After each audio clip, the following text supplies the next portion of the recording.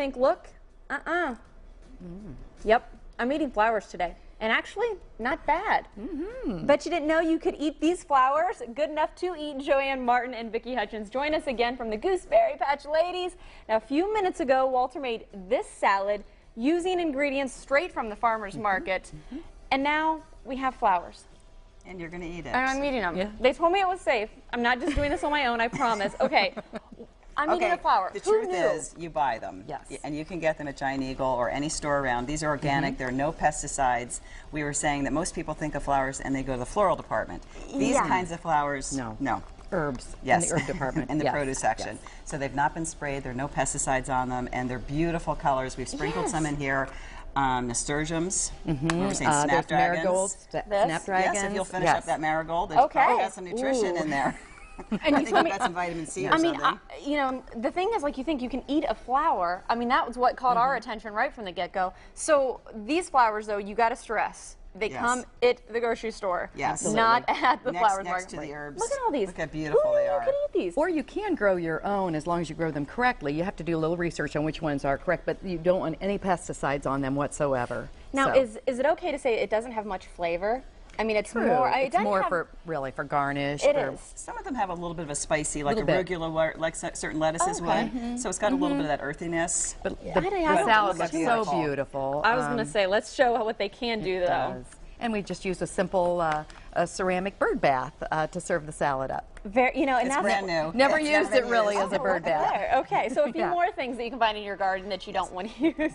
Well, you know what's interesting about you guys is you always find great ways to serve some of your delicious meal items such as the salad. So let's take a look here at everything that you've got. One thing that caught my eye this morning, I'm not going to lie here, shot glasses? What is this? Yes, actually they're they're votive candle cups, so you can buy those at your local craft store, as well as this container came from the craft store. It's a giant martini glass with homemade gazpacho in, which is a great recipe, and it's on our website.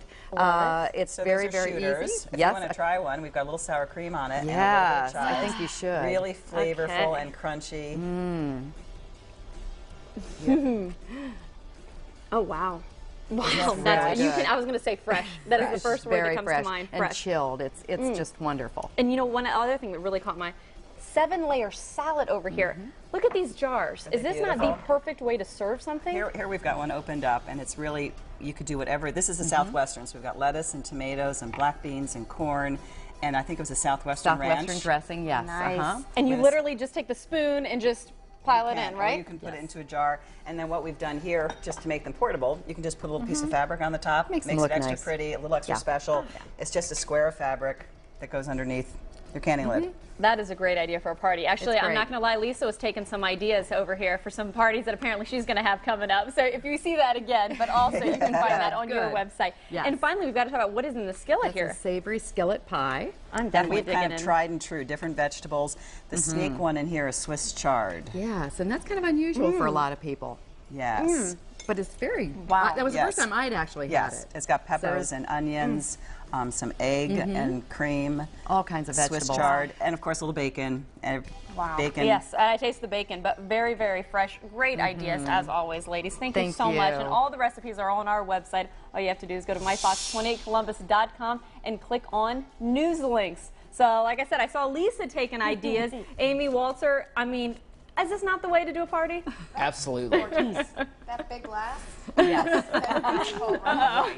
I was trying to get the Gooseberry Patch Ladies to my house, not just the ideas. And by the way, if you have never had Swiss chard, you have got to try it. It is delicious. Have you ever had it? No. My grandma always grew it. It's kind of like a spinachy, sort of leafy thing. It's an amazing vegetable. That sounds good. Little tip this morning. Give it a try. Cool. Okay. I was kind of hoping that big jar was like a giant Bloody Mary. But no. Oh, see, there you go. They can make it for us. They said it is possible. All right, we'll